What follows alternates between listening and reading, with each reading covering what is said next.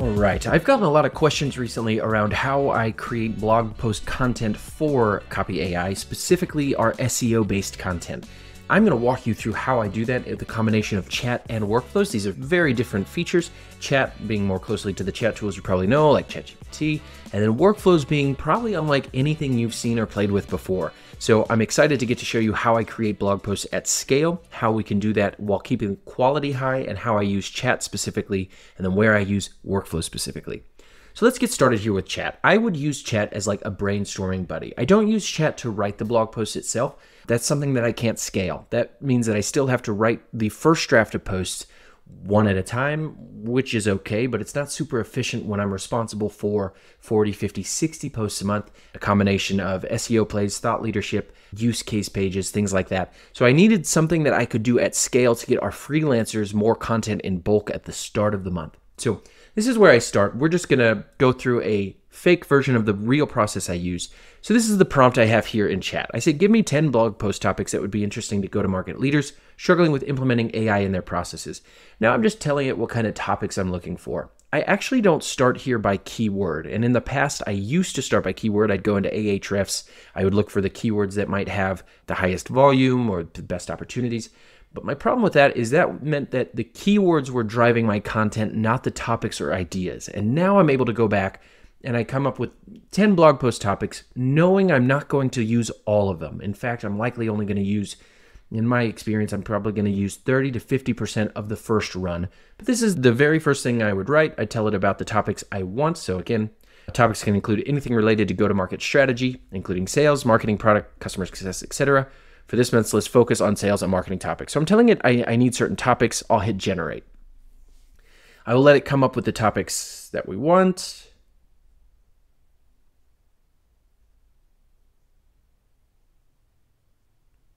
And then I kind of look at whatever ones I think would be really interesting for me, for my audience. And this is where I'm using my human strategy and creativity in the loop. I will pull these over here. And I will go through these. As I'm looking through these, I'll say, okay, great. Can you give me 10 more? Just the topics. No need for discussion notes. I'm just getting a high level idea of what kinds of things I want to talk about. So let's say I really like this idea. And again, I would go through this in much more detail if I were really doing it. This is just for an example.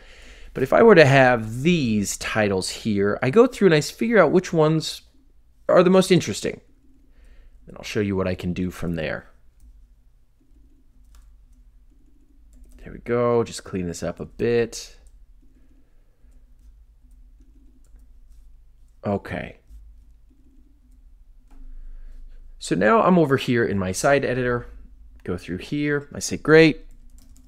How about 10 more? And I'm really only going for 10 total at this point, but I keep having it generate more and more. The reason is because I know that I need more than I'm actually going to use. So right now, if I have 20 here, 20 ideas, and now I have 30 ideas once I add these. But again, there we go. Got these 30 ideas. Now I go through myself and I figure out, okay, which ones do I actually want to use? So we have something like that. Intent data. We don't really do intent data as much. We build the processes and use intent signal to send messages, but we don't actually capture the intent signals from the website. Future of content creation, that's good. Overcoming challenges, implementing your AI.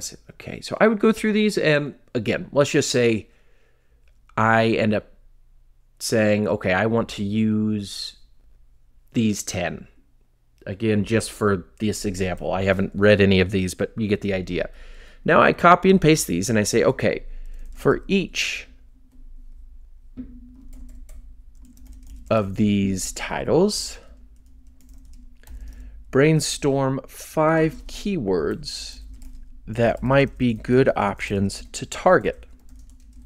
And now I take the topics that I really liked and I put them back in there, and I have AI come up with some keywords for me. So chat's looking at these keywords here. It's going to come up. And now, if you're doing your math correctly, I needed a total of 10 posts. So I generated 30 ideas. I then took those posts and I generated 50 keywords. Here's why. I can now go back through in my editor. Again, I can't emphasize this enough. I'm moving very fast just for demonstration purposes. I would take more time, obviously, if this was the real content strategy at Copy.ai, but you get the idea. I've got the topics I like, then I have it brainstorm the keywords that I think might work. Then I take these keywords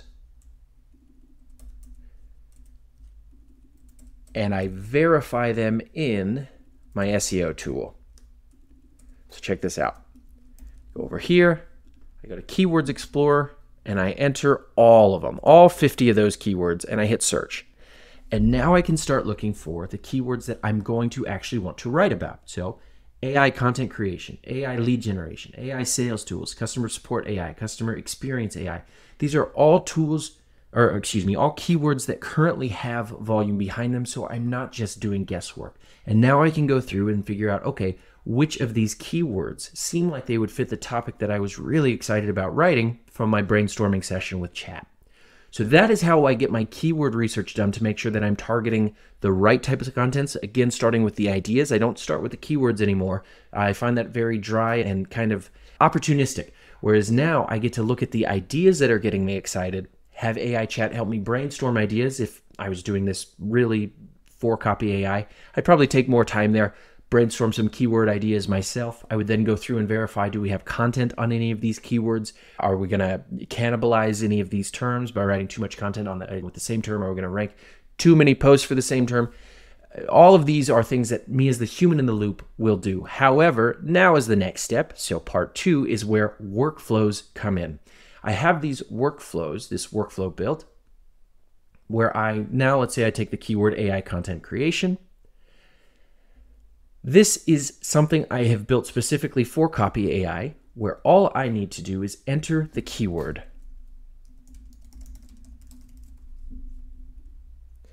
While it's processing, I can explain it's going to search Google for that keyword. It will extract the heading from the top 3 ranking articles. It will find related keywords that are needed to rank. It will build me a content brief and then a content outline, and then write that long form content. And then I have that tied to another workflow that sends the draft of the long form content to create some social media content for distribution after. Now, I could make that in the same workflow, but I like to keep those separate. So if I make any tweaks to that social media one for voice, style, speaker, anything like that, it's all centralized in one place. Plus, chaining the workflows together means I can do this instantly. So as soon as one of these runs, it kicks off the other workflow, and they're practically part of the same. It's just separate. This one's for the blog, the other one's for social media, and it just helps me mentally keep that together. Now, while this is running, what I will do is head over to Surfer SEO, and I will create a content brief. Now, a lot of these tools exist for optimization. This is what we give our writers. So rather than giving them an outline or a brief, what I will end up doing is giving them a first draft that scores pretty well out of the box, and I will show you that. What we're going to do is hit pause here just while this is generating, while the workflow is running, and while this is getting whipped up. We'll pause. When we come back in just a second, I will show you how I then take this and clean up that draft for our freelancers and give them some notes. Okay, so now we're in Surfer SEO, and we have this content editor brief created for AI content creation. If I go back to the workflow that I ran, I can pop open all of the content, and I'll run through and find our long form content. Now, before I send it over there, I do need to quickly convert the markdown, which is the only really annoying step of the whole process. I use this markdown to html.com. It's very quick. Pop it in there. And then I take that over to Surfer. And that's just for formatting issues. Now, right away, what I'm trying to do is get an idea for how it scores out of the box. So if I have just the basic pieces, including an H1 title with the keyword, and I use a placeholder for now, I'm at 60. And the average score is 83. I'm at about 2,000 words, so it's about half what I need there, something a lot longer. I can modify the workflow to create longer output out of the gate. However, what I notice right away is what I would probably need is some kind of an introduction here. But as I'm looking through the sections, I get an idea for I'm just looking for an idea. Now it's the basic SEO best practice. I'm getting an idea for really, how does this need to get optimized? What notes do I need to tell the writer? So I am still a human in the loop to some extent here. At the editing part, I don't make myself a martyr. I don't spend a ton of time doing this. I hire really smart writers and they know what they're doing. So I've got the blog content because I've modified the workflow the way that I want. It's got a score of 61 already out of 100, where the average is 83. And I tell my writers, go through this and now make it human. And that's what they do. They check the internal links that get through. They check the pitch. And I tell them all the time, if you have to, go back through and let's say, for instance, they wanted to really dig into the challenges of content creation methods. I would tell them to use chat and convert this section into longer sections that are more detailed, as long as it's actionable and not just going for fluff. So the challenges to traditional content creation modes, time and resource intensive, awesome. You know what? We might want to take this and really flesh it out. So I would go back to chat and I would take this and say, help me, if I could type, there we go. Help me flesh out this blog post section, making all the key tips actionable to the reader struggling to produce SEO content at scale. And you know what? I'm going to go back and actually highlight this whole section. And now what I can tell chat is convert all H bullet points into individual H3 headings. Take it there. Now it's going to come back with an updated section.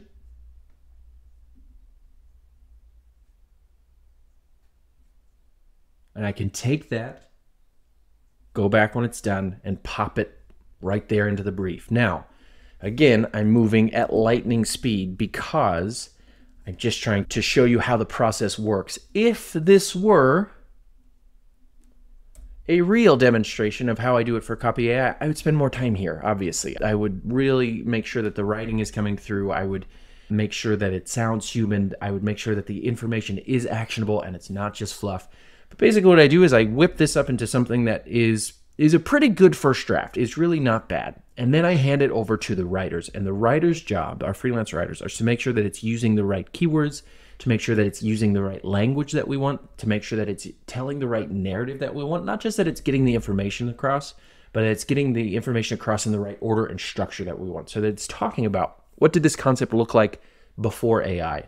Why was it a problem? What does this concept look like now with AI? How is it better? And that's the basic story we want to tell throughout the whole blog post, especially through our SEO content. Our thought leadership content is a little bit different, and our use case content is a little bit different.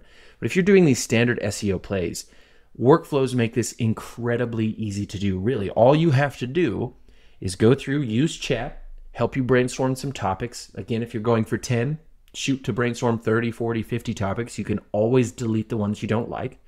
After you go through those topics, you can have chat brainstorm a bunch of keywords. And again, you can have your human input there as well. Then you take those keywords and you run it through your SEO tool. We use Ahrefs, but there's also SEMrush, Moz, about a billion other ones that you can use. You find the keywords that have actual volume and potential.